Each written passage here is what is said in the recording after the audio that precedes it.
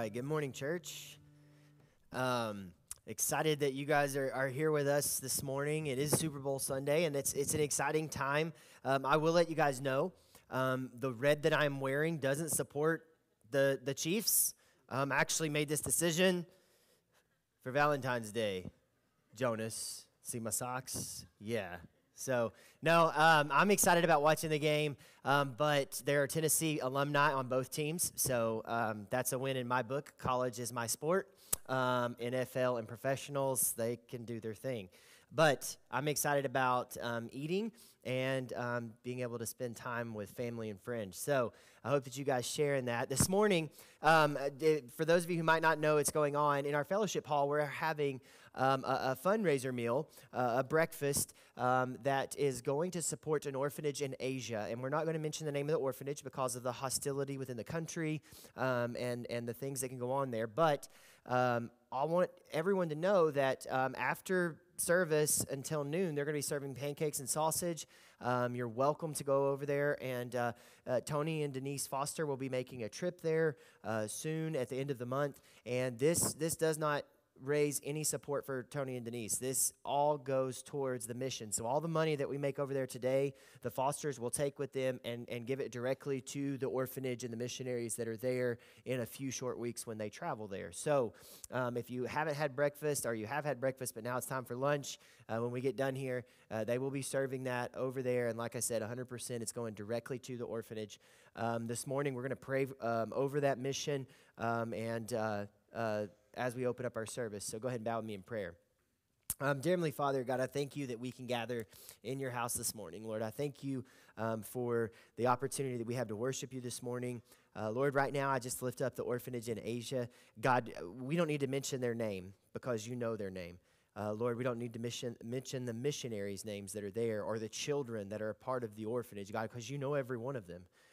Lord, and I just pray right now that you work in and through that orphanage, that you work with the mission teams that are there, the missionaries that are there, that you just give them the courage that they need and encouragement right now, that you surround them with your love, and that they know that you are present and you are working because they see that. Lord, I thank you for the work that's already been done, for the children that have already graduated and been able to receive education and things that the orphanage provides. And Lord, I just pray for the children that are to come. Father, right now I pray that you open up our ears and our hearts to your message, that you speak through me, that you use me as a vessel, and God, that you reveal anything that we need to be seen in our own lives. And Holy Spirit, that you go before us in that. It's in your Son's name we pray. Amen. Now faith is the confidence in what we hope for and the assurance of what we cannot see.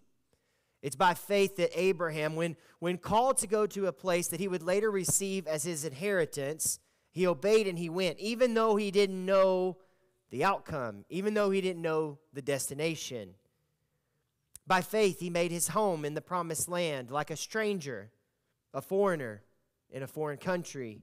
He lived in tents, as did Isaac and Jacob, who were his heirs with him in the same promise. For he was looking forward to the city with its foundations, whose architect and builder is God. And by faith, even Sarah, who was past childbearing age, was enabled to bear children because she considered him faithful who had made the promise. And so, from this one man, and he is as good as dead, came descendants as numerous as the stars in the sky, or as the sand along the seashore. That's Hebrews 11, chapter 1, or Hebrews chapter 11, verses 1 through 4. Today, in Romans chapter 4, we're going to be spending time breaking down this idea of faith.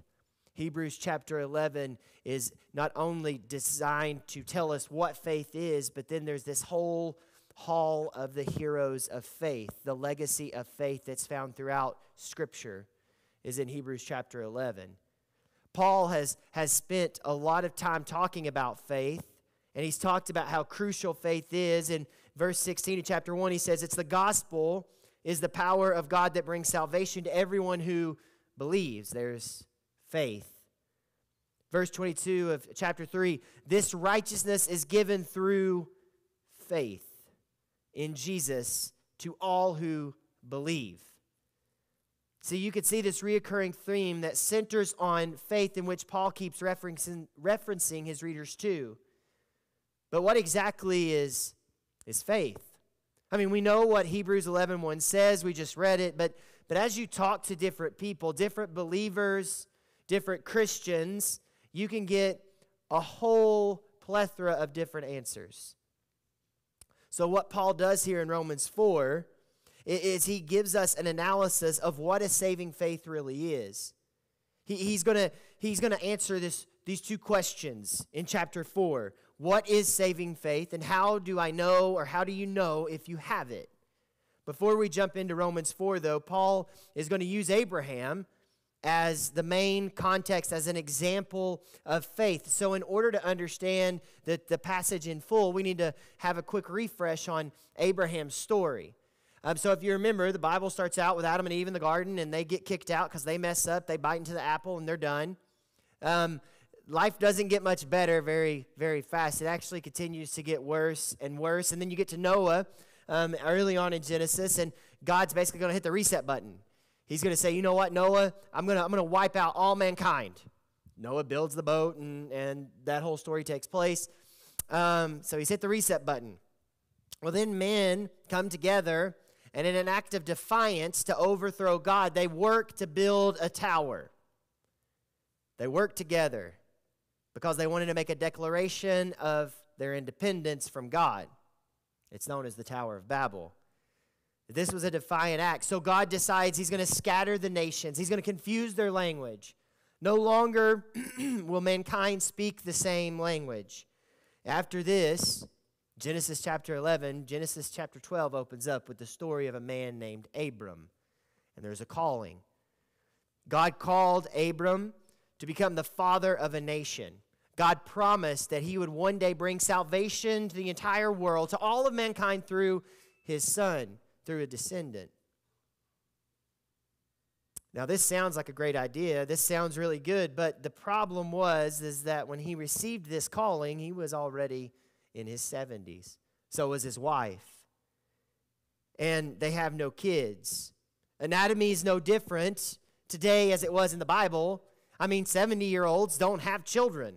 They don't plan for children. It's not something that was physically possible thousands of years ago even.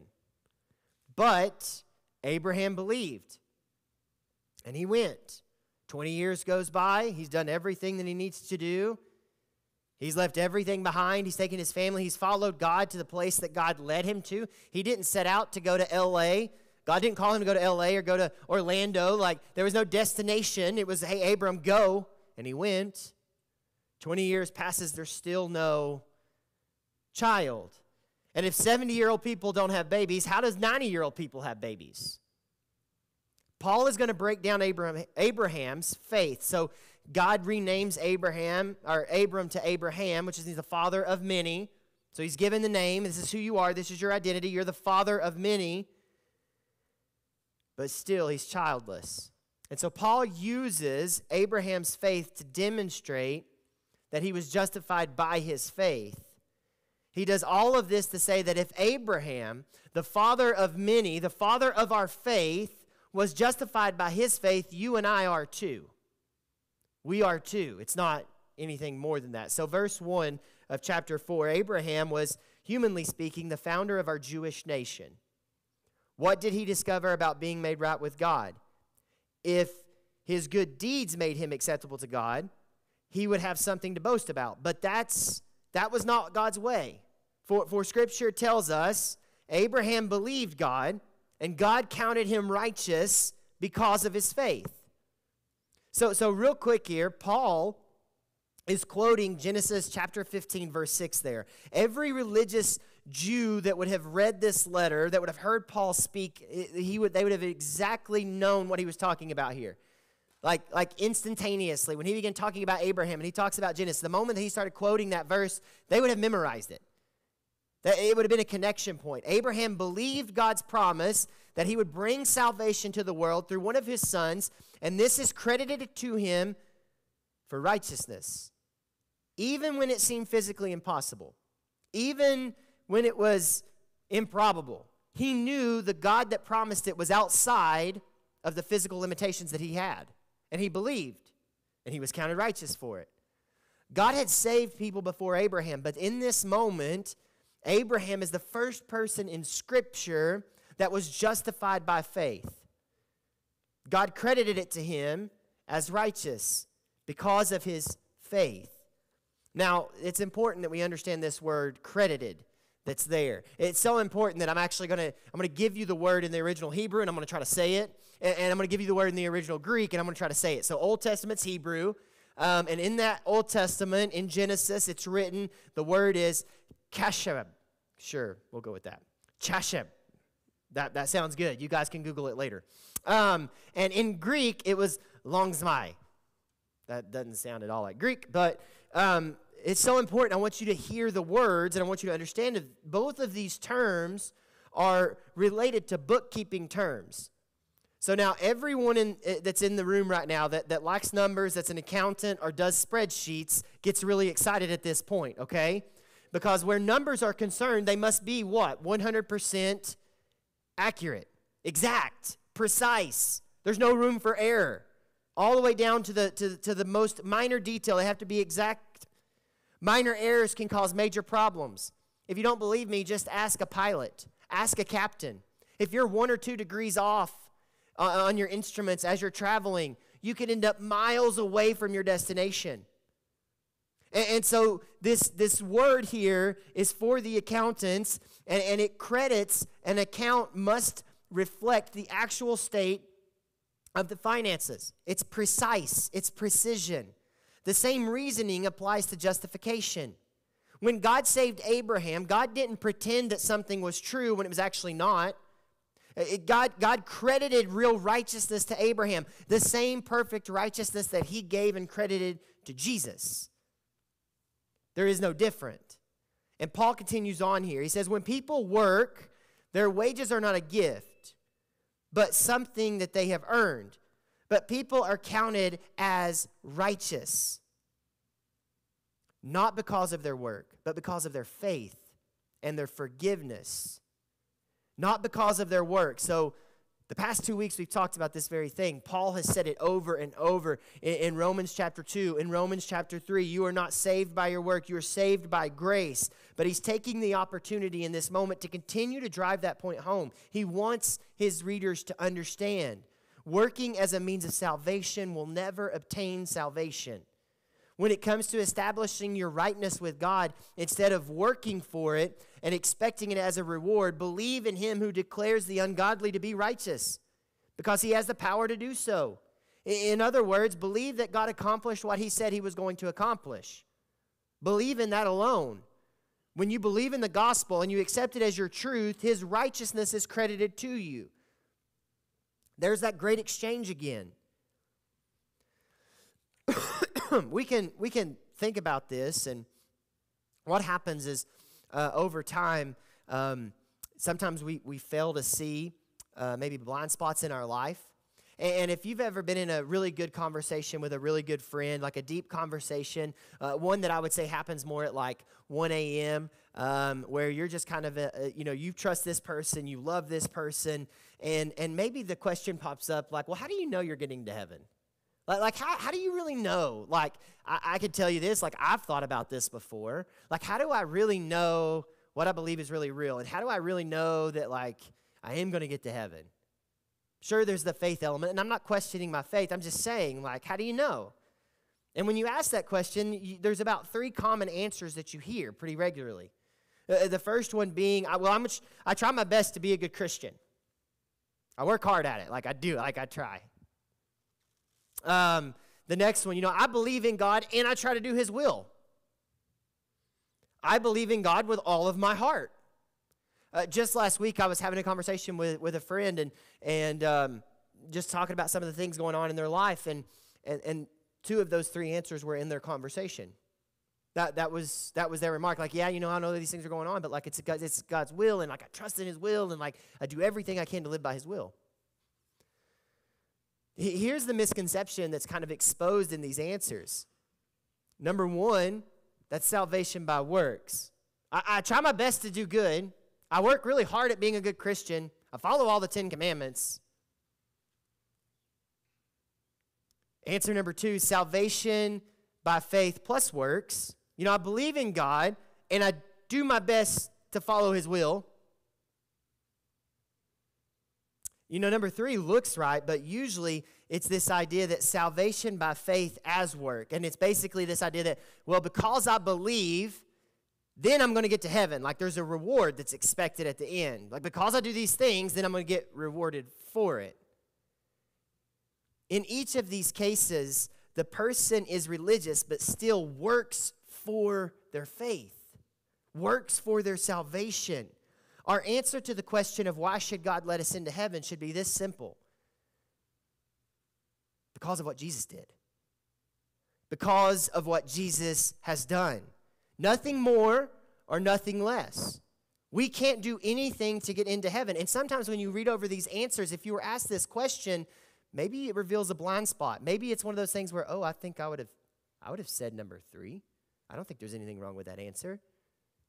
But the reality is there's nothing about us in what Jesus has done. And that's the only way we can enter to heaven. Look at what Billy Graham said. One of his last interviews, he kind of wrote an exit letter. And this is what he included. You can Google this. You can see the whole, it's about a page long. He says this, I won't be in heaven because I have preached to large crowds or because I've tried to live a good life. I will be in heaven for one reason. Many years ago, I put my faith and trust in Jesus Christ, who died on the cross to make our forgiveness possible and rose again from the dead to give us eternal life. No other reason than what Jesus has already done. Paul shifts from Abraham and he goes into King David. Verses 6 through 8, he said, David also spoke of this when he described the happiness of those who are declared righteous without working for it. Oh, David said, what joy for those whose disobedience is forgiven, whose sins are put out of sight. Yes, what a joy for those whose record the Lord has cleared of sin. Now, Paul is being very strategic here. So Abraham is the father of their faith. Like, that would be the biggest Old Testament hero to the Jewish people. Right behind Abraham would be David, King David, the legacy that he had as king. Like, that's number 1 and number 2 in the Old Testament for the Jewish people. And what he's doing is he's going, you hold King David in high esteem, right? And everyone's like, yes, we love David. And he's going, hang on a second. Remember what David did with Bathsheba? Like, you remember the sins that took place there? Like, if you guys don't know the story, he saw Bathsheba bathing as king, and so he went and he had her brought in. He slept with her, and she ended up pregnant while her husband is off at war fighting for Israel. And so he decides, well, I'll call her husband in. And you know what? I'm going to get her husband to come in, and he's been off at war for weeks. Like, he'll come in, he'll spend time with his wife. But that doesn't happen. So he decides, well, you know what? I'll just get him drunk and then send him home, and he'll really spend time with his wife. Uriah slept on the porch because he was a man of honor. The whole point of Uriah is going, look, I'm a man of integrity. I'm not going to come home and enjoy the finer things of life and the luxuries that I have while my brothers in arms are out fighting. So David calls him back in and ends up signing his death certificate. He sends him back to battle with a letter that says, put me in the most thickest part of the fight. And David schemed to cover up his sin and ended up having Uriah murdered. And so Paul is making a connection here. He's going, you got Abraham and your boy David, who you really respect and you trust. David understood the only way that he could be forgiven is if someone was charged, and he uses that word there, credited, the logosmai. He uses that Greek word there with his sin. David deserved death, and someone else is going to be charged with David's sin, and so that he could be credited again with the logosmai, with Jesus' righteousness. And David says that. What a joy for those whose record the Lord has cleared of sin. Paul says, just like David, our sins, which also deserve death, they're going to be covered by Jesus' blood, and we will never be charged with them because he was charged in our place. That's what he's saying. So how was Abraham saved? Paul tells us he was saved by trusting in God. He was saved by trusting that God would keep his promise to bring salvation to the world. And in verse 9, he shifts not just from the how was he saved, now he's going to answer the question, well, when was he saved? Verse 9, Paul says, now, is this blessing only for the Jew, or is it also for the uncircumcised Gentile? Well, we have been saying that Abraham was counted righteous by God because of his faith, but how did this happen? Was this counted as righteous only after he was circumcised, or was it before he was circumcised? Clearly, God accepted Abraham before he was circumcised. Circumcision was a sign that Abraham had already had faith and that God had already accepted him and declared him righteous even before he was circumcised. Now, I'm not going to dive deep into the idea of circumcision and the history of it. Circumcision at the very basic level was a symbol of the laws that God would one day give to Moses. So what that means is that circumcision was a sign that you were following the law, that you were a Jewish believer. And get this, guys, that didn't happen for hundreds of years after Abraham. That was Moses. That was Exodus. This law had not been declared yet. God declared Abraham righteous in Genesis 15:6. Circumcision was not talked about or spoken of by God until Genesis 17. It's about 15 years later. Simply put, Paul is saying, before any of the laws were given, before there were any works to be done, he was counted righteous. He's proving a point here. He's saying you can't be saved by works because before the works were laid out, he was already saved. And he's wanting his Jewish believers to see this. You can't say that obeying the law is necessary for salvation because Abraham was saved before God ever gave him any law. And you can read that without understanding the history. You can kind of not get what Paul is saying, but that's where he's going at. Abraham was saved before there were any laws or parameters given. So how was he saved? He was saved by faith. That's what Paul says. When was he saved? He was saved before the law was ever given to him. And in the last part of this chapter, Paul is going to shift from the when and the how, and he's going to highlight some of the key characteristics that Abraham's faith displays.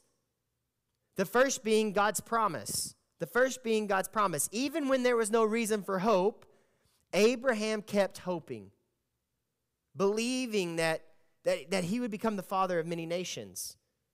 Paul uses the word in this second part of chapter 4, the word promise. He uses it 5 times. He talks about God's promise is made up of to Abraham was made up of several layers. First off, there's the personal blessing. There's the personal blessing that he would receive. The land that God is going to give him and his descendants. The blessing on him and his descendants. The Redeemer, he's talking about Jesus, the one that would come through his descendants, through his lineage. Oh, and the last one, it all has to start with a baby. Like you're going to have a kid. Again, Abraham didn't just believe in this idea of, yeah, sure, I believe there's a God. Like I have faith in, yeah, there's a higher being. He believed in the specific promise that God had given him, and he adjusted his life around it. So the faith's object is the promise of God. Faith is believing that God will do what he says he's going to do, and believing that he has done what he said he has done. And so Paul creates this bridge for us to cross. In verse 23 and 24, he says, when God counted him as righteous, it wasn't just for his benefit. He was handed over to die for our sins, and he was raised to life to make us right with God. Just like Abraham believed God would send a son to bring salvation into the world like he had promised, we believe that Jesus was that son. The resurrection, Paul says in verse 25, is proof. It's proof that God accepted Jesus as the payment of our sins. So therefore, when we believe in the resurrection, we are believing and we are saying, I believe it worked. I believe the tomb was empty. I believe Jesus died in my place. I believe that my sins are forgiven because they were placed on him. I believe that his righteousness is given to me because that's what God says. That was the great exchange. I believe Jesus accomplished what he said he accomplished. I believe that when Jesus said it is finished, that it was finished. I believe that he will return because it's promised. And when we do this, when we live this belief out, It carries over into our life, and it is credited to us as righteousness. And Paul is saying that our faith is the same as Abraham's faith. Like there is no different faith. It's not Abraham had a different faith than we do. It's the same. We both believe that God keeps his promises and he sends us salvation. Abraham believed that God would send it, and we believe that God did send it, and he will return because of Jesus. The next characteristic of faith that Paul highlights is God's power. It's the power of the foundation of Abraham's faith. Verse 19, Abraham's faith did not weaken, even though at about 100 years of age, he figured his body was as good as dead, and so was Sarah's womb. Now, there's lots of things that Abraham could have thought about or considered in his future. A lot of different things that could have discouraged him. I mean, we've already talked about the anatomy, like he's almost 100 years old, and he's not getting any younger, and the body's not meant to do what God has said it's going to do. It would be easy to get discouraged. From the human perspective, his situation seemed impossible. It still is impossible to us today. You ask anybody, you don't even have to have a medical doctor. Any 10-year-old kid would probably tell you just the basic biology that they've learned in school that 100-year-old people don't have kids. It's not possible. All the physical evidence seemed to contradict God's promise. Faith does not ignore the circumstances. Faith faces the circumstances, but focuses on the God who stands behind the circumstances. Abraham chose to focus only on God's power and cling to his promise. Abraham didn't have a perfect faith.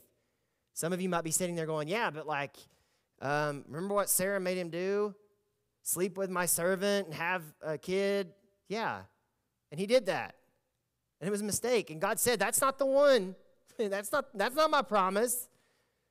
That's your solution to my promise, but it's not mine. Depending on God alone, like this, like Abram has done, is scary. It's hard. And Abram didn't do it perfectly. If we're honest, most of us prefer a faith where we have to depend a little bit on God and a little bit more on ourselves. Like if God gave us this promise, hey, when you're about 95, you're going to have a kid, we would go, okay, God, thank you. I believe that. We got to call the doctor, honey. We got to get the red pill, the blue pill. We got to figure this thing out. We got to have a backup plan.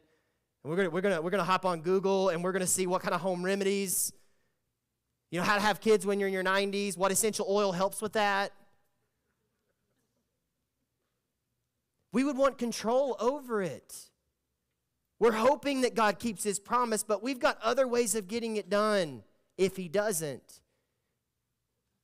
Abraham did that. It didn't bode well. God said, that's not what I promised. I'm going to bless your son, but that's not the one that I promised. In spite of his circumstances, he did believe in God wholeheartedly. Faith is not irrational. Faith is not irrational. Nothing is more rational than to believe God's word. True faith stands with God and his word, even when doing so seems foolish from our perspective. Noah built the ark when rain wasn't a thing. No boat had ever been built. Everyone mocked him, and he continued to build. Moses walking out with the Israelites, hey guys, here's the sea. I don't know what we're going to do, but we're going to trust in God. That night, the winds blew and that sea parted.